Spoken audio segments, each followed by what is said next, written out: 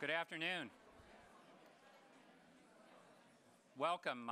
We're very glad to see you here today. Take time out of your busy day, and I'm Phil Dubois, the Chancellor, and at least temporarily so, your Master of Ceremonies. We have many special people here tonight, today, too many to mention individually, except just a few. My predecessor, Chancellor Jim Woodward, the third Chancellor. Welcome, Jim.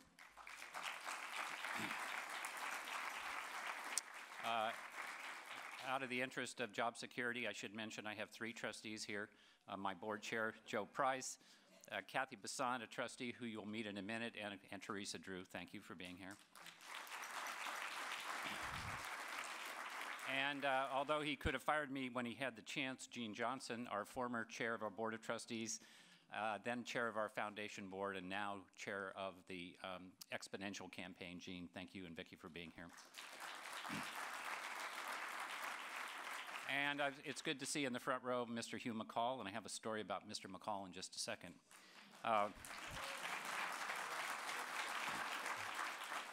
It's fitting that we gather here in Center City looking out upon the beautiful downtown and, of course, the Bank of America structure that Hugh built. And this is a day to celebrate our longstanding partnership with Bank of America.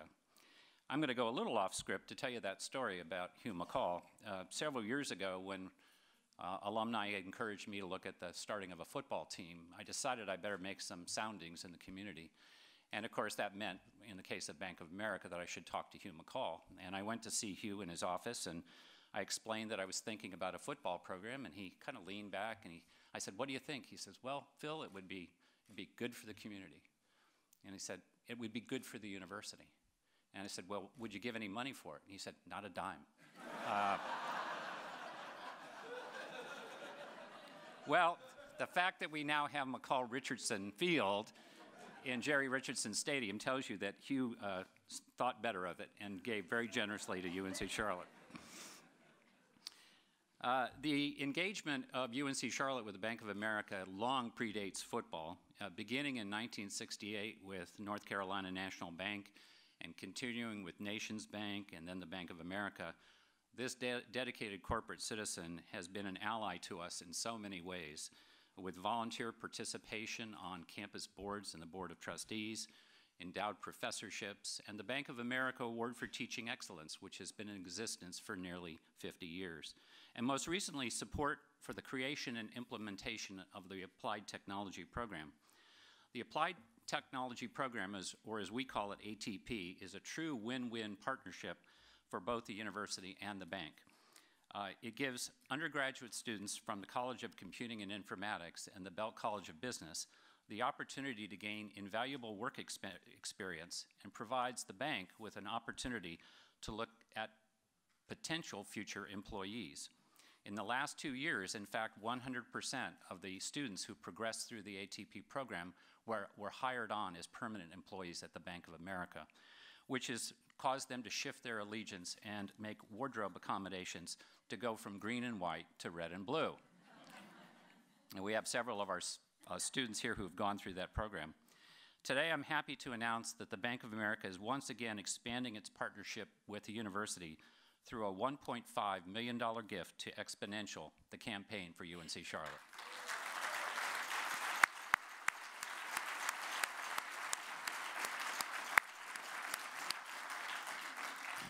This gift establishes an endowed fund supporting the Data Science Initiative and creates an endowed chair in security analytics, which will help position the university at the center of the data analytics revolution. The endowed chair position is so important to strengthening the leadership and support of UNC Charlotte and the Charlotte region within the North Carolina Data Science Initiative. I would be remiss if I didn't acknowledge the recent passing of Bill Robarski. Bill was the Bank of America Endowed Chair in Information Technology at the university from 2004 to 2015 when he retired. He was also the founding director of the Charlotte Visualization Center. He was a great scholar, colleague, mentor, and teacher. And it goes without saying that his career at UNC Charlotte exemplified the catalytic effect that an endowed professorship or an endowed chair can have at a young and aspiring research university. Beyond the endowed chair, this gift from the bank will dedicate or support our Charlotte Civic Series initiatives presented by the Bank of America, including 3 marquee lectures: the Chancellor's Speaker Series, the Barnhart Seminar on Ethics, and the TIAA Lecture. Bank of America is a steadfast partner with us, and we're privileged to have its vested interest in our faculty and students. And as Charles noted out front, we now have permanently named the central event space in this building, the Bank of America Atrium. And thank you to Charles for helping to make that possible, and of course to Cathy as well. As part of our celebration today, we're honored to have Cathy Bessant, the bank's Chief Operations and Technology Officer and one of my trustees, here to lead a discussion with a noted author, anthropologist, and UNC Charlotte faculty member, Cathy Reichs. Cathy, who's been a trustee for the last 4 years, has long been a leader in business and civic life in Charlotte. She's been with the bank for more than 30 years, when she started as a child, and a very young member of the ATP program at that time. She now leads the technology and operations of the bank across the company, and that, of course, means across the world. She's had a dynamic impact in economic development, education, philanthropy, and the arts across our region and beyond, and she recently was named chairperson of the North Tryon Vision Plan Advisory Committee, which will help develop that most important part of town. For this and many other business and civic contributions over the years, she was recently honored by being named with the North Carolina Order of the Longleaf Pine. And later this week, she will receive the Woman of the Year Lifetime Achievement Award from the Charlotte Business Journal. We're also lucky to have with us today Cathy Reichs. She started her distinguished career as a professor in our Department of Anthropology, and she is one of fewer than 100 forensic anthropologists ever certified by the American Board of Forensic Anthropology. She took her professional expertise and experience as a forensic anthropologist to build a second career as an author of forensic thrillers and producer of a major television series. Her first novel, Deja Dead, catapulted her to fame when it became a New York Times bestseller and won her the 1997 Ellis Award for Best First Novel. Now, of course, at that time, Jim Woodward was chancellor and I was his provost, and it only took about Cathy having 2 successful books for us to figure out that she needed to be writing full-time. So we had the smarts to give her a leave so she could go to that career, and that's one of the reasons in every Cathy Reichs book she says something nice about the chancellor. She's also co-authored the Viral's Young Adult series with her son, Brendan. The series follows the adventures of Temperance Brennan's great niece, Tori Brennan. She's also a producer, as I mentioned, of a hit TV Fox series, Bones, and that's based on all of her written works and novels and some original screenplays as well. She traveled to Rwanda to testify at the UN Tribunal on Genocide. She helped exhume a mass grave in Guatemala.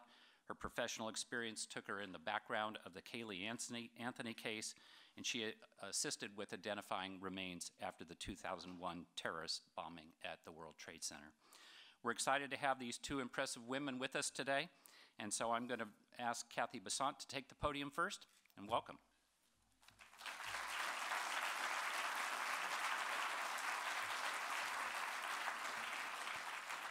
Thank you, Phil. Apparently, Cathy and I haven't taught you the trick. Cathy with a C, Cathy with a K. No need for last names in the Cathy business.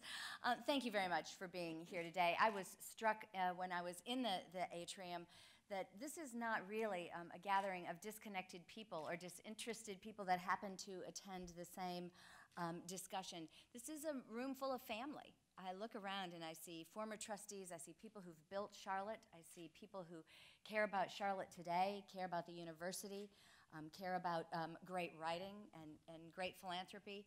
And I'm just thrilled, actually thrilled to be a part of it. I too will offer my welcome to Hugh McCall. I always get a little territorial, Phil. Nobody gets to introduce my Phil McCall but me, or my Hugh McCall but me. But I do have to remind him, since we're not often in public together, that I still have in my desk, Hugh, an official Hugh McCall get out of jail free card, upon which there is no expiration date, and which at the right time I will absolutely, most certainly use. A couple of things about why today's gift is important, and I'm not going to stand up here long because we really want to hear from Cathy with a K. 3 things. First, creating an atrium and naming an atrium may seem to be just another corporate naming opportunity. That isn't what this is. This is about convocation, little c. It's about bringing people together. You can't tour a university that's been built in contemporary times and not realize that today's university students are all about open space. They're all about coming together. Give me my library carrel to study for finals and not see another soul, but not today. And so the atrium is not accidental. It's about creating community and creating space and bringing people together to have important discussions as we build minds and we build our leaders for the future. As for science and technology and security and the support of the program and the endowed chair role, what could be more important than supporting technology and building minds that will know the intersection between great technology and ethics and the responsible use over many, many years of that technology? Nothing could be more important. And the only thing, Phil, I would correct that you said is that University of North Carolina at Charlotte is already a leader in this space. I say all the time at the bank that if we weren't sitting 5 or 6 miles away from each other physically, we would be working together even if we were around the world, because the expertise and the faculty and the administration focus on this and the amount of talent the university has amassed is just unbelievable. Really show-stoppingly great and worthy of our attention. And then, of course, the series, the discussion on ethics. I refuse to call it the lecture series. It just gives me the heebie-jeebies from my early marketing classes with 400 students in them. But it is about a speaker series and a set of conversations designed to inspire thought, designed to cause you to think about something differently after you came into the rooms that you'll be in than you did before you came into the rooms that you'll be in, or to give you 1 ounce, 1 sentence of inspiration that causes you to look at the world in a new way, or to bring perspective to something you've been struggling with. So these, again, nothing accidental, thoughtful use of our shareholders' resources to support great work and great civic leadership. And I can't tell you how proud I am to be a part of it. The speaker series is about people of substance. And I think today, what could be better than to have Cathy Reichs, because speaker of substance, or person of substance in the dictionary, Cathy Reichs right next to it. Phil, you did a great job of the credentials. Accomplished forensic anthropologist, and I like to think of it as scientist, accomplished author.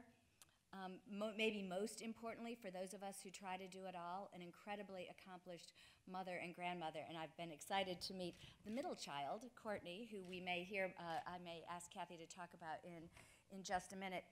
As Phil said, she's written 19 novels. They've been translated for those of you who are global, into over 30 languages. When the series Bones completes at the end of its 12th season, I think I have the numbers right, there have been 245 episodes. Think about that. And that happens to be more episodes than there are bones in the human body. So the only element of this, and there's one person in the room who cannot answer, the only element of this that looks like a lecture is the Socratic method. So someone tell me, how many bones are there in the human body? Who said it? And it can't be anyone who read my briefing. You said it? Okay, 206, great job. And that's right, Cathy? Okay. If you break one, maybe you have 207. It works. All right.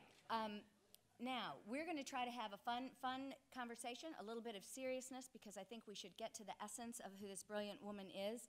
And then we're going to throw the dialogue open for your questions. So I'm hoping that you'll participate with us in the convocation of learning. Cathy, if you'll join me on stage. Cathy Reichs.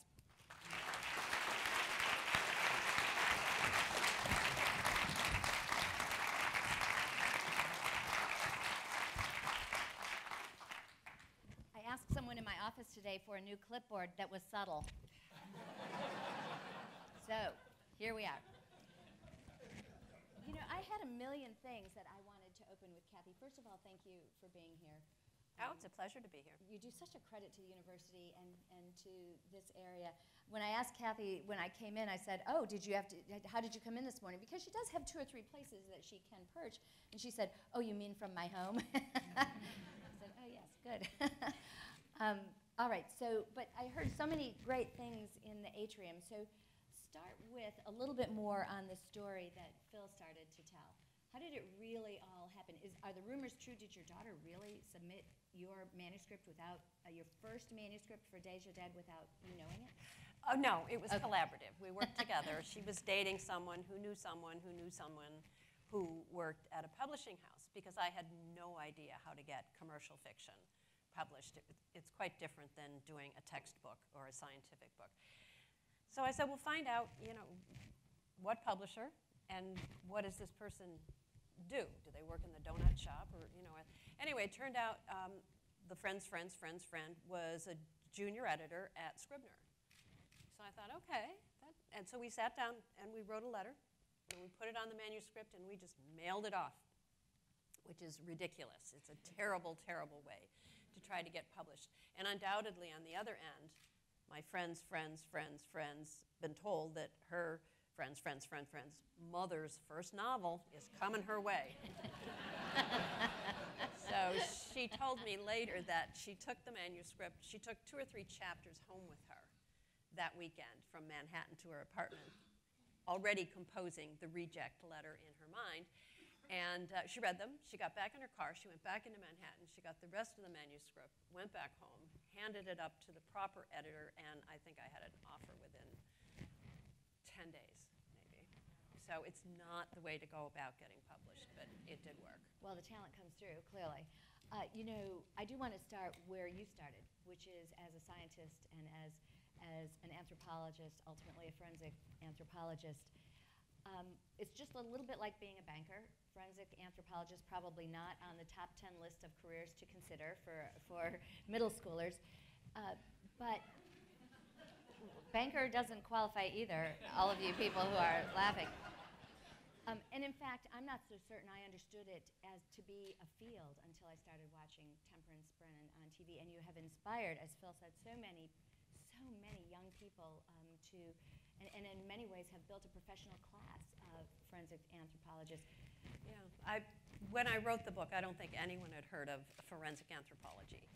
Now, I can't tell you how many emails and contacts I get from middle schoolers or high schoolers or university undergrads saying, I want to be a forensic anthropologist. How do I go about it? What do I do? And programs have opened in universities that didn't exist before. So, yeah, I think there's a greater awareness of all the forensic sciences, but anthropology is right in there at the head of the pack. Yeah, very much. But for you personally, how did it get started? Which part? The forensic anthropologist part. Oh, I trained to do bioarchaeology. I was very happily doing bioarchaeology. The paleopathology and paleoepidemiology of 2 lower Illinois River Valley populations. Has anyone read that? That was my PhD dissertation. My mother read it. But so that's where my focus was. But police started bringing cases to me. And I can remember the very first case that I was asked to work on here in Charlotte. And I love archaeology. It's fascinating.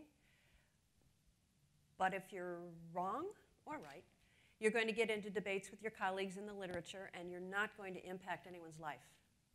Whereas with forensic anthropology, when you identify a missing family member or you testify in court, you have to be right, because you are going to impact someone's life. So I really liked that relevance. And I retrained and became board certified, and that was the beginning of it. And so you like the relevance of it. What else? At what moment did you say, this is my career, and I'm going to build it this way, and I love it? What is the passion behind it? Well, I think it stemmed from the gratification of being able to give answers, to solve puzzles, and also a little bit, perhaps, the excitement of being in the center of what's going on. People are reading about, a missing child who's been found and identified in the news and on TV, and you're actually there. You're actually helping with that. I don't do anything by myself. I'm part of a team.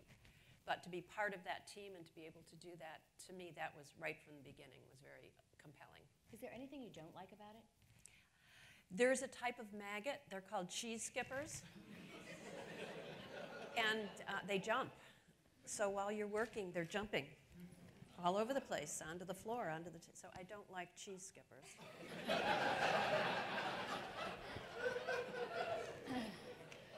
Well, as of today, neither do I.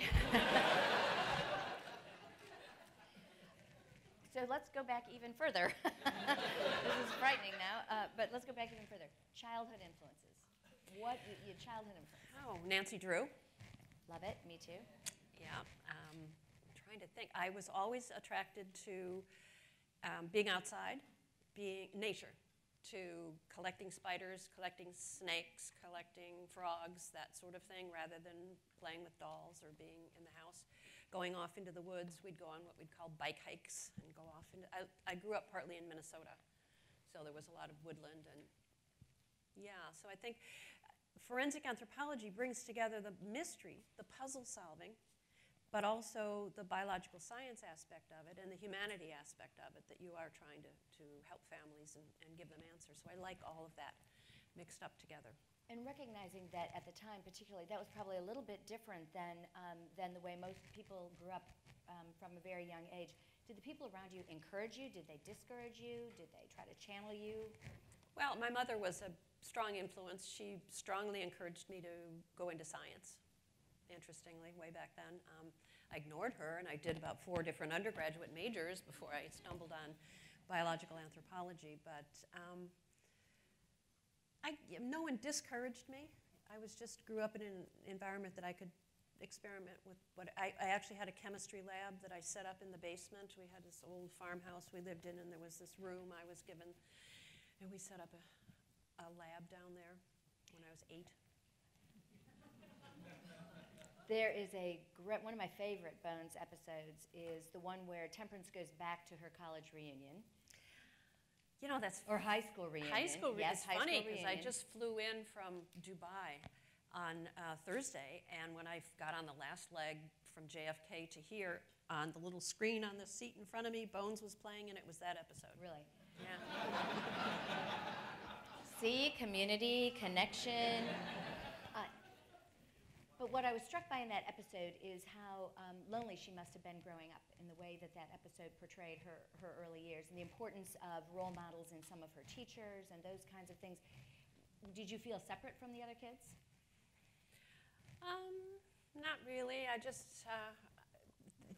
think you find your group, whatever it is, and whether you're an undergraduate or whether you're in 4th grade, you find your group that you're compatible with, and I just hung out with the frog collectors.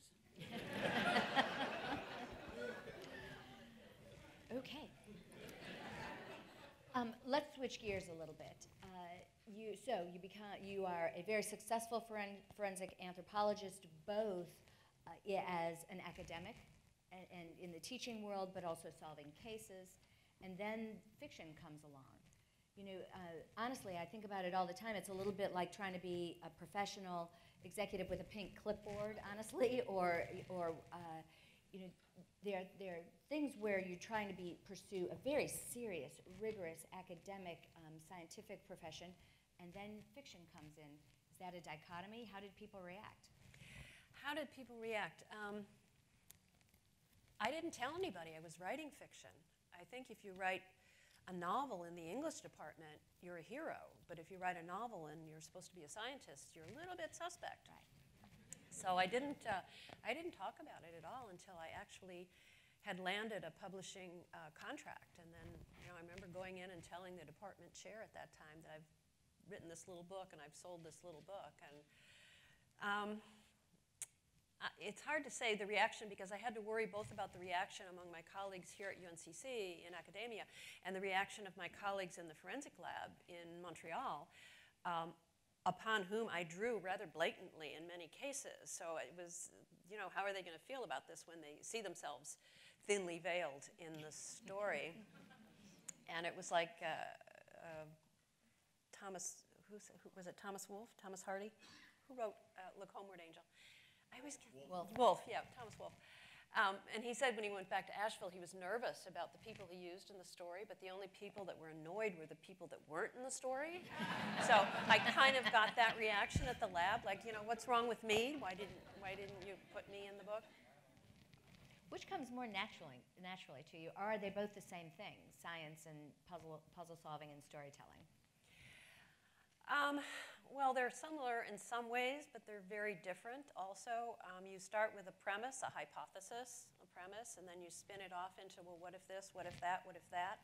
And you're testing all along the way. In science, in writing fiction, you don't really have to do that. You can do, I remember writing the first book, and I'd pause, having written scientific articles and books, and I'd think, well, can I say that? And then I think, well, yeah, I can say whatever I want. This is fiction, you know, and on you go. So that was very liberating to be able to do that. I know you don't believe in writer's block, but talk a little bit about your writing process. What happens when you have that moment where the next word doesn't come, or where you don't know the next move you need to make? You power through. You may not, whatever you write, I don't believe in permitting writer's block to stop you from writing. There are times when it's not coming. Every day, you know, is not creatively brilliant. But you go ahead and you write. You still control the delete key. So the next day, if you look at it and it's terrible, you can just get rid of it. But I think if you start allowing yourself to say, well, the muses are not with me today, I'm going to take the day off, it's a bad day, that's just a slippery slope. Especially, I may have that mindset because when I began writing, I was also teaching full-time and, you know, commuting, doing the forensic work as well. So to find those blocks of time when I could write, I had to write during those blocks of times. I didn't have the luxury of not writing. And what's, just so everybody here knows, what's your preferred, or even in the early days, what was your preferred mode of writing? Pen and paper? Oh, no, I can't imagine writing on pen and paper. I can't even imagine writing on a typewriter. I write at the computer. I remember one time P.D. James, I was privileged to become a good friend of hers, and one time Phyllis said to me, I write on a typewriter and then I give it to a young man who puts it on something called a disk. So no, I don't do it that way. I write directly on the computer. I write differently if I'm writing a screenplay for the show, for a TV episode, versus writing a novel. I do some outlining for the novel, but it's much more of a free-flow process. I don't outline the entire book. Whereas when you're writing for television, it's much more structured. You have a lot more bosses to answer to, so that you have to do it in very specific stages. Do you relate that at all to innovation and to puzzle solving itself? When we talk about innovation, it has to be about a process. The outcome is important, but repeatable, reliable process, I believe, produces great outcome. You've talked a little bit about that. Well, for me, I'm a very linear thinker and very linear writer, so I do have a very predictable process that I follow to create a book. My daughter will wake up, and if she's in a gloomy mood, she will write, this is my older daughter, not my middle daughter who's sitting here, she'll write the death scene, and if she's in a happy mood, she'll write the love scene. Well, that's just so wrong. I can't do that. I write chapter 1, chapter 2, chapter 3, chapter 4 until I'm at the end of the story. Now, it's a feedback process. It's linear in that, but it's a feedback as well, in that as I'm going and I come across something I hadn't thought about and I like it, I work it in, and I may have to go back and change things, but it is a feedback process also.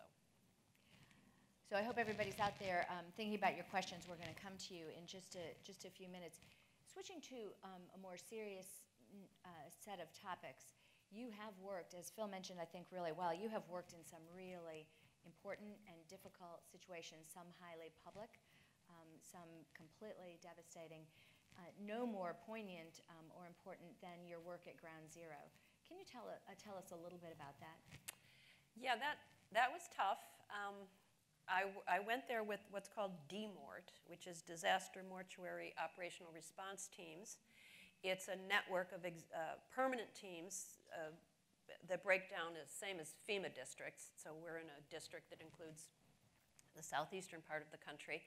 They're activated only in situations of mass fatalities, such as Hurricane Katrina, or remember this genius in Georgia who instead of cremating the bodies, he just stacked 300 bodies in the back of his property. Our DMORT team sorted that out. And then, of course, commercial airline disasters. So normally you would only work within your own region, but 9/11 was so massive. And in the early days, people couldn't get there. You couldn't rent a car. You couldn't fly, obviously. So they just brought in anybody that could get to New York City. So I was the second wave that went in. It was almost entirely a recovery. It wasn't an identification because everything was so fragmentary. So we just spent 13-hour shifts every day digging through rubble. And my main job was to identify if it was human, because there were a lot of restaurants, catering services, and things in the Twin Towers. So there was a lot of animal bone. So determining if it's human, giving it a medical examiner number, bagging it, tagging it, and then the ME van would come each day and pick up whatever remains we had discovered. And how do you go back day 2, day 3, day 4? You just do it. It's like writer's block. You don't have a choice. You do it. And everyone was there. The amount of first responders that we were, everybody in America was fragile. And everybody wanted to do something to help, to donate blood or donate sneakers or whatever. So I think I was fortunate in a sense in that I could actually get in there and actually physically dig through that debris and do something. So in that sense, we were lucky, maybe I'd say. I'm sure everyone asks you about the famous ones, Ground Zero being an example. Are there experiences that you've had in the forensic anthropologist side of your life that people don't know about, that are important, or that have a message or are important to you? Well, there are many cases. I don't talk about cases publicly, usually. If it's out there, it's in the news media, or it's out there already in a courtroom transcripts and testimony. It's public knowledge, in other words. I will use bits and pieces of cases to create my stories. Sure. And then I spin off. I start with that little nugget, and then I spin it off into fiction. Kind of like writing your resume, you start with that little nugget. I didn't say that.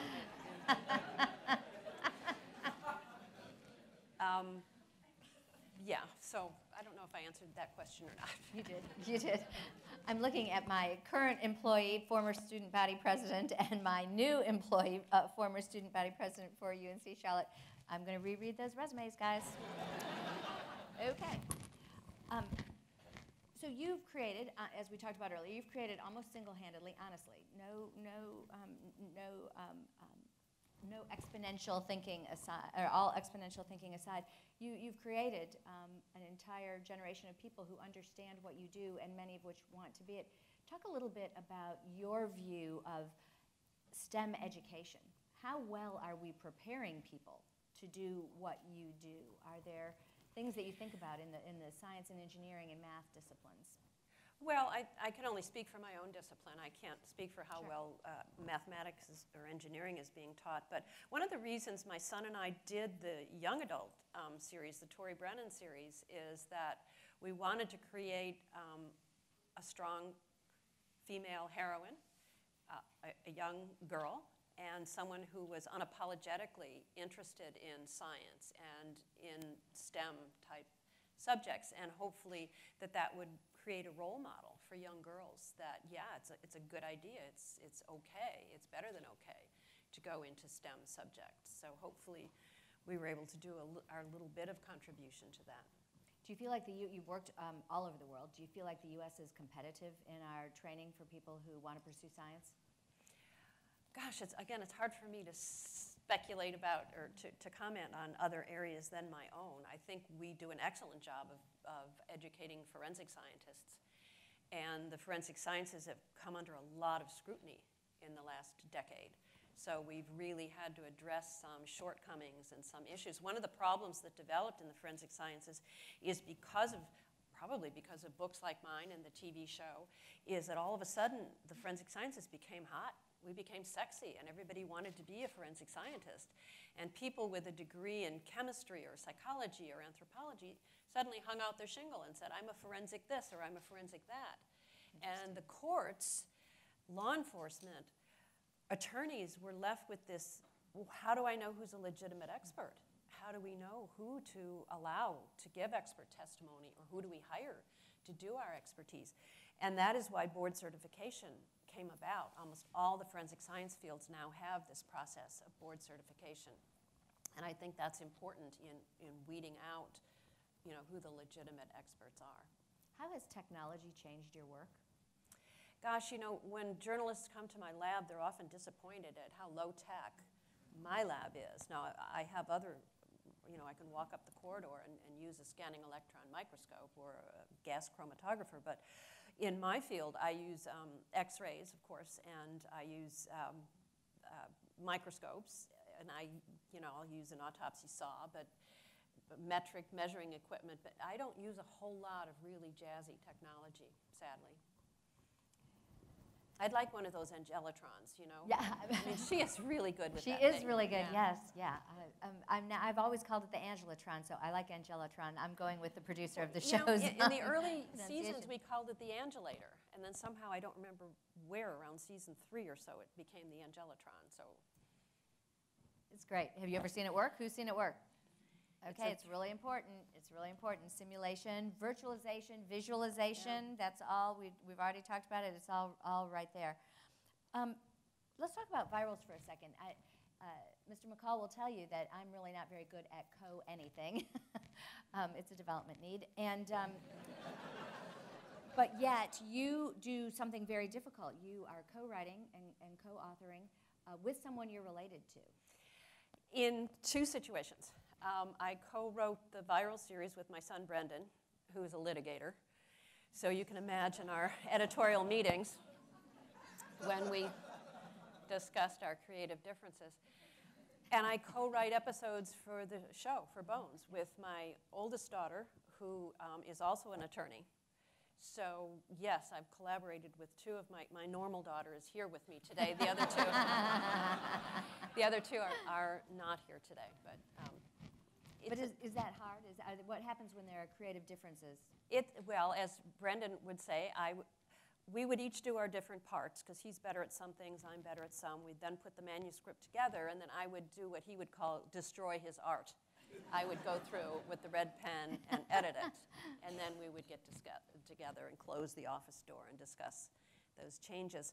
It's easier when you're writing for television to co-write, because when I write a novel, it's the classic image of the author all alone, by myself, at my computer, banging it out. When you write for television, you do it collectively. You do what's called breaking the story. You go into the writer's room, and with the other staff writers, when you go in, the walls are covered with these terrifyingly empty white boards, erasable boards. And for our show, they're divided into 6 acts. And for anywhere from 1 to 3 weeks, you break the story, which means you hammer out the outline of your entire episode, your A story, your B story, your C story. So by the end of the week, the boards are full. You then have to pitch that to the executive producers. That has to be approved. You then are sent to write an outline, which is a 10 to 15-page single-spaced outline. It's a big honkin' document. That has to be pitched. Then when that's approved, you actually write the script. And then you turn it in, you're done, and they change everything. So it's easier, I think, to work with a co-author in that context than it was to work with a co-author writing the young adult series. And Courtney, you're a nurse? Is that what you, yeah? So a scientist in your own right, in a way, the science of people. When you've got children that some participate in the family business, and Courtney has a slightly different path, how does that all work? Well, it used to be Courtney and me against the world, because their dad is an attorney, Carrie's an attorney, Brendan's an attorney. Courtney and I would look at each other at dinner and go, dear God, for the rest of our lives. And then the 2 attorney kids left the dark side, came over. They decided to become writers instead. So, yeah, it was a shifting dynamic.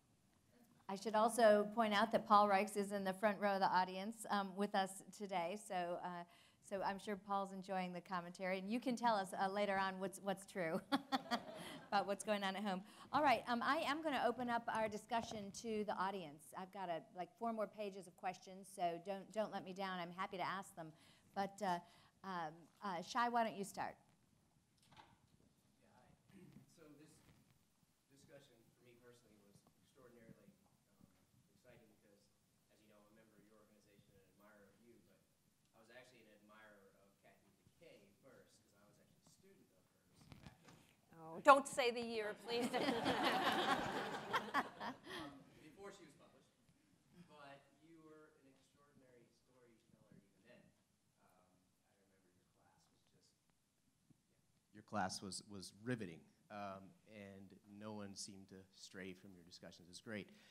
I would like to thank you both, though, because I'm a father of an 11-year-old little girl who also knows both your names. I've used both of you as people I've met in my life to help demonstrate to her that she can be anything she wants. So I'd like to thank you both for being such an extraordinary example for all of us that have little girls. Thanks, Shai.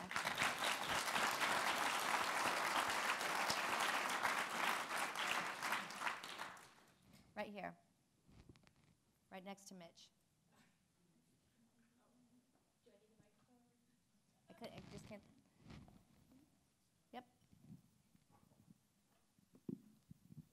Hi, my name is Julie Cross. I'm currently an intern at the Applied Technology program. And you seem very passionate about what you do, and that's really exciting. So my question for you is, what is your biggest piece of advice for any of the young professionals or even elder professionals about like chasing your dreams or doing what you're passionate about? Do it. Do it. Try it. If you don't, give a shot. You know, if you want to write that novel or whatever it is, just do it. You can't just talk about it and think about it, but, you know, find that little block of time, whatever, if you want to become a, you know, I don't know, better tennis player, novelist, whatever, and work at it and make it happen.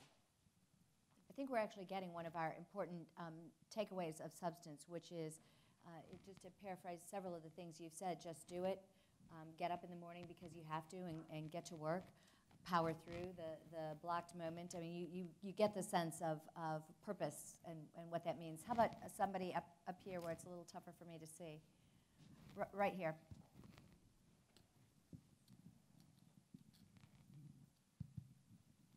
Hey, thank you both. I'm Megan Stamper and actually run the Applied Technology program, so we appreciate all of the support, Cathy from you and Cathy with a K from you for UNC Charlotte as well.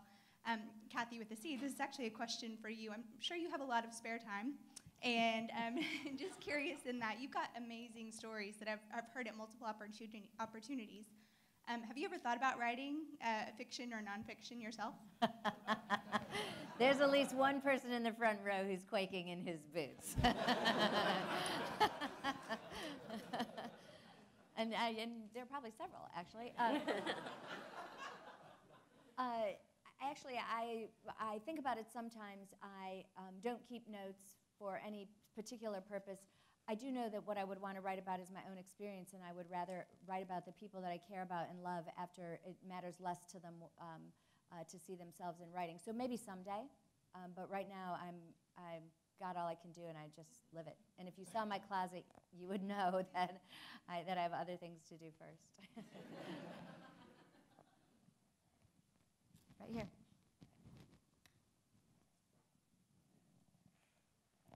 Hi, I'm Isis Perry. Unfortunately, I'm not a part of UNC Charlotte or Bank of America. I'm with Carolina's healthcare system. But this is a quick question. What's the difference between writing the first book versus the second versus the 19th? Between writing a first book versus a second book? Or the 19th. Or the 19th. Well, the first book, you're creating everything brand new. So you can make up whatever you want. In fact, the book I have coming out in July is an off-series book. It's a brand new character, brand new setting, brand new premise. And that was really fun after having done 18 Temperance Brennan books. So it gets a little harder. It's easier when you're doing a series character because you know who your core of characters, what your core of characters is. But it gets harder because you've got to reintroduce that core premise, that core set of characters in every single book for your new readers if they pick up book 16 and it's the first one.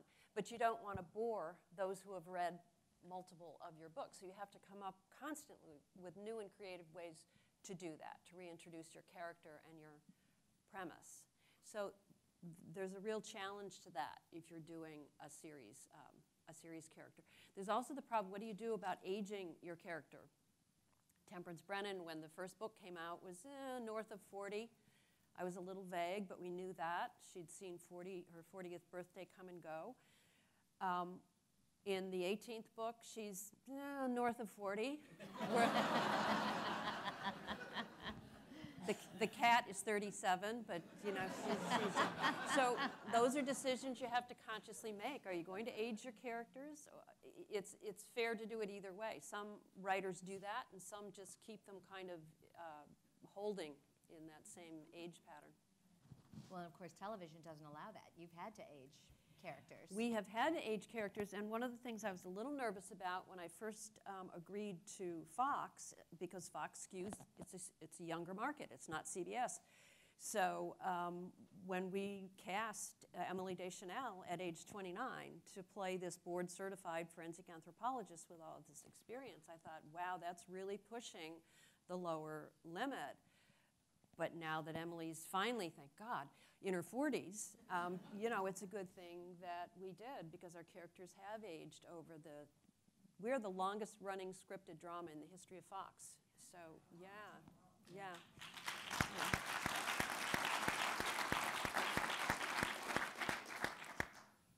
Other questions? Right This here. will all be on the exam. So. Yeah. 206, remember that.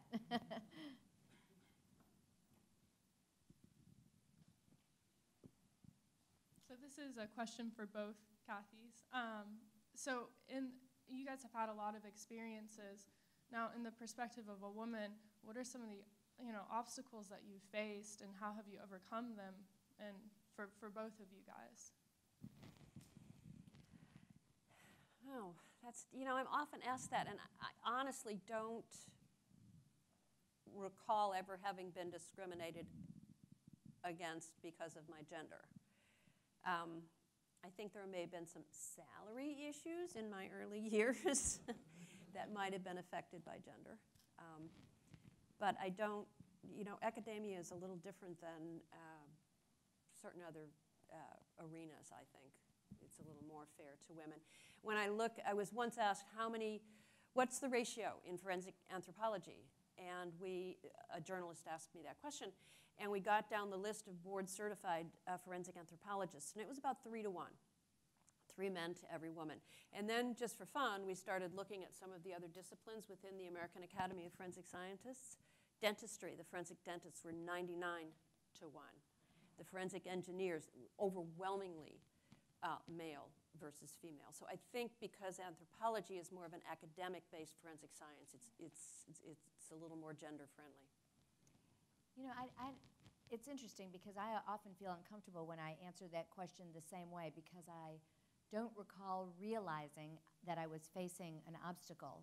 It, for me, is a time when I just power through it. I may not even recognize it to be an obstacle. It could be being stubborn. It could be just freakishly focused on the end objective.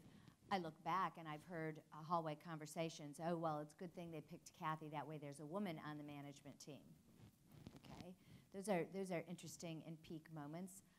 So I've always done, I think, the same thing that Cathy's saying, which is I'm conscious of the fact that there are situations, whether I know it or not, where I am leading on behalf of others, and so I try to do it really well.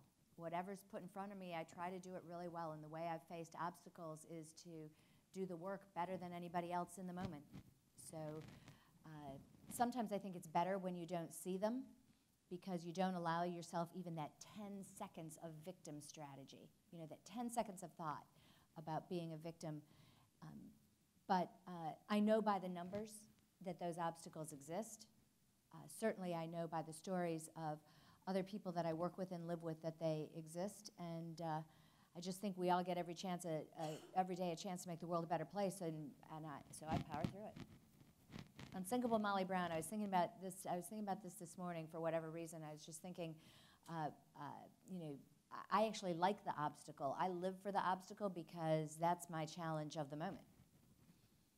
And I'm much better in the challenge of the moment than I am in the long-term push. Other questions? Right here.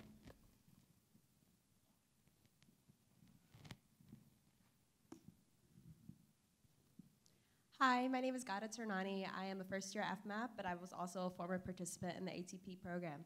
My question is for Cathy Reichs. I know you're very busy producing bones, but have you given any thought to coming back to UNC Charlotte, to sprinkling your knowledge again on the student body? I think about it now and then. Teaching a course here or there, you mean, or? Yeah. I mean, in any way. Yeah, I can't. I mean, I've just signed another 2-book contract, and yeah, so it's not going to happen right away. But you know, I don't know if there's any interest in that on their end. But well, I'm more expensive now than I was in the early years. Well, we've got some trustees, a provost, a chancellor, a former chancellor. I bet you we can make that happen. You do, though, keep really great ties to Charlotte. I live here. I know that, but I'm saying, but not everybody who lives here does. And you grew up, as you said, in Minnesota as well.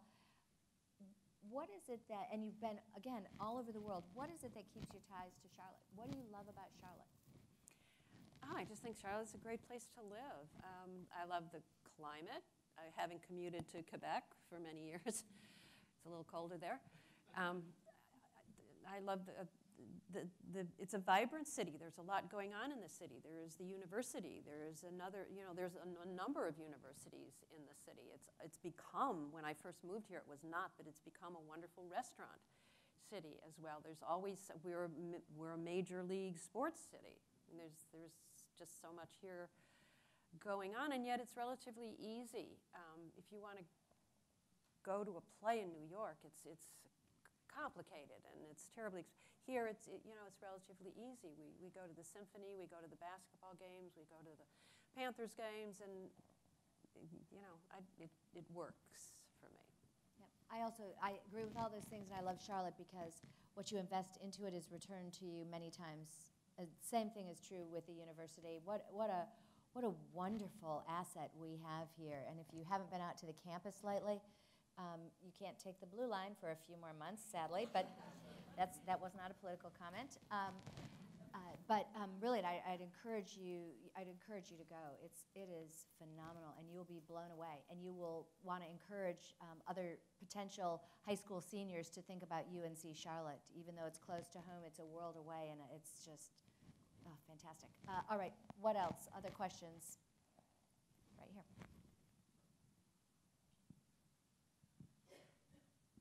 My name is Jonathan Hill. I'm also a UNCC alum as well as ATP alum as well, currently in the data organization for Bank of America. Cathy, I've heard you speak over the years several times. Cathy with a C, excuse me. Cathy with a K, first time I'm hearing you. But you guys have had some great illustrious careers, right? Some opportunities to really overcome some boundaries and obstacles and, of course, bring your industry to the forefront. What's on the horizon, right? What are some things that you would love to be able to accomplish before you're finished with your career? That's great. Wow. Well, right now I'd just like to write these 2 books that are that are on the new contract, and I don't know. You know, beyond those 2, I'm not sure. I have 6 grandchildren. All of us. I had none, and then all of a sudden it's like a litter. All of a sudden, I've got 6 grandkids under the age of 6. So. I'm looking, yeah, I know. I'm looking forward to spending a lot more time with them. That's self-serving and selfish, but I am right now. That's kind of part of my future. Yeah, probably all of you, if you had to answer the same question, would answer the same way. I've got a management team meeting from 2 until 6 tonight. 2 presentations in that discussion in front of my boss, and I'm just hoping not to screw them up. I mean, that is the way of it, right? You put out there what is right in front of you. I would, I never intended to. I never knew I would. It's not that I never intended to. I never knew I would be a banker for 35 years. and I always thought I would go to law school, and sadly, I always thought, given your family construct, I always thought I would be a litigator. I'm sure that's still open to me if that's what I wanted to do. So I'm very focused on doing what I do today very well, and then I'm confident because that's the way life works for people who work hard, like all of you, for people who are dedicated, who are open to thinking about things in new ways. I'm confident the path will show itself. But I do have to say one thing. It is not the long in the tooth leaf pine award or the end of life achievement award this week. I get very nervous about those things. Part of the reason North Tryon is so important to me is that's going to be 10 years in the making, and gives us a lot of great community development and redevelopment work to think about. Other questions? Okay, right over here. Hi, my name is Arian Avila. I'm with Bank of America Corporate Security. You guys are very accomplished women in both of your careers, absolutely rock stars to kind of hear you guys talk. I'm curious, you know, as a mother of 2 young children, how do you also be rock stars at home? Courtney? We'd like you to answer that one.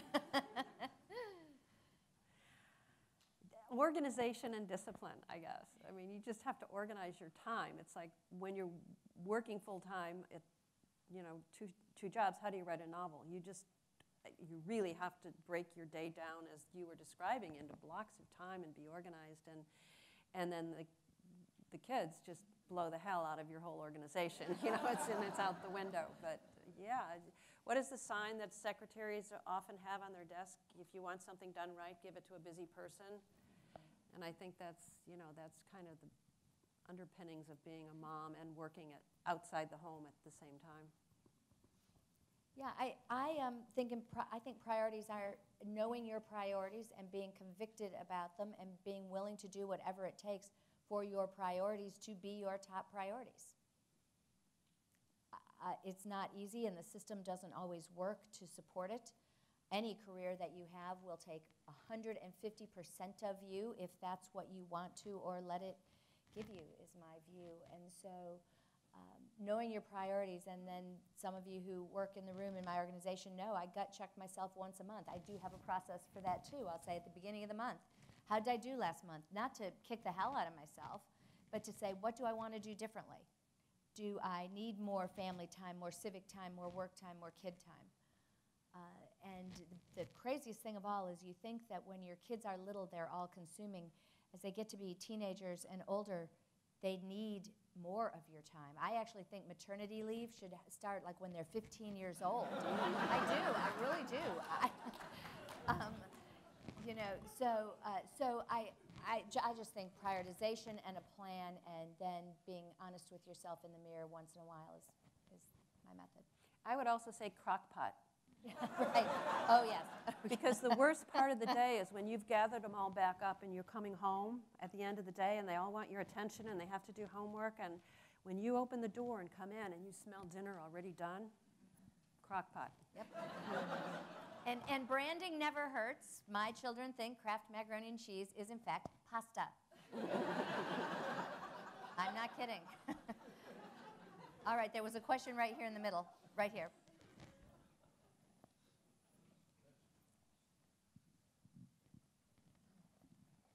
Hi, my name is Diev Nikitin. I also represent the Applied Technology Program. And one question I had was more for Cathy with the K. You talked about, like, the main theme was just discipline. You're just chugging away, creating what you're creating.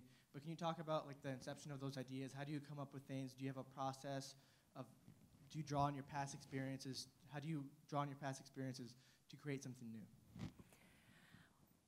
I do draw on my past experiences. Each of the books is based on something in the early books, it was based on a specific case. The first book is based on a serial murder case I worked on. The second book is based on, we did the autopsies for the Order of the Solar Temple, the cult that killed themselves and killed each other in Quebec and also in France back in the 90s. The third book is based on the human rights work in Guatemala. The fourth book is based on it's an airline crash, so it's based on disaster recovery work. Each one of them I won't go through every single one. Don't panic.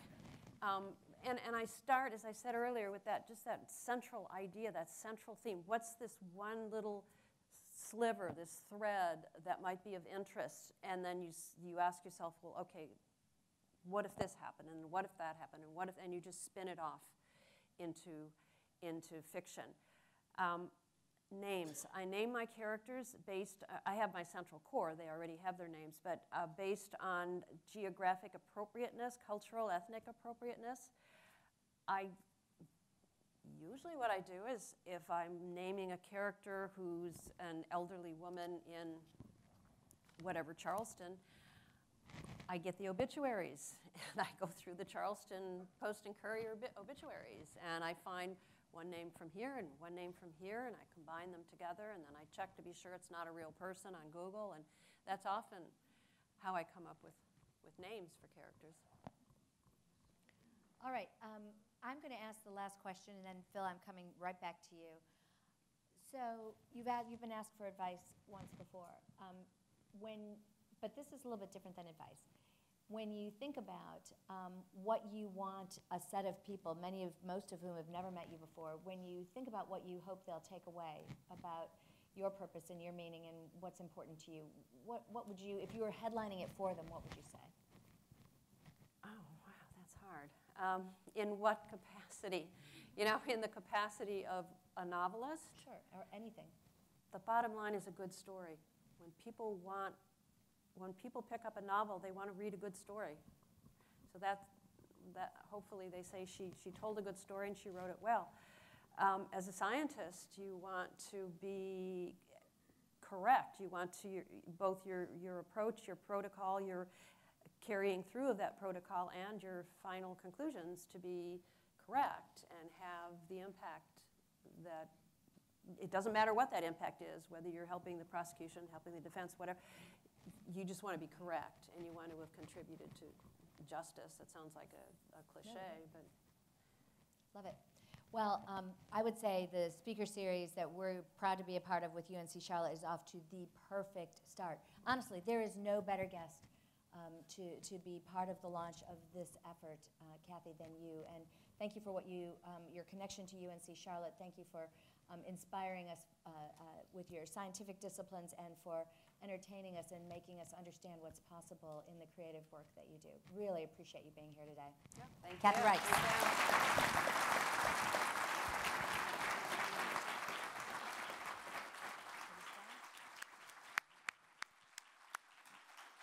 Thank you all for being here. We're going to invite you to go out to the Bank of America atrium and finish off the food. But thank you to the two Cathys for being here today. It was great to see the launch of your television career as a talk show host in the future after banking is done. I'm sorry it was a little cold in here, but it was actually quite intentional in honor of Cathy Reichs. We didn't want your next book to decompose. Sorry.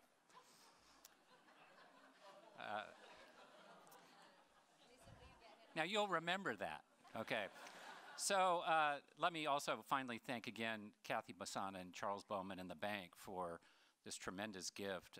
When we went to Charles and Cathy to talk about the data science initiative at UNC Charlotte, they were instantly into it and understood the importance of building this capacity at the university and building upon the experience we've had with the Bank of America chair that had been filled by Bill Rybarski, and now moving on to this next chair.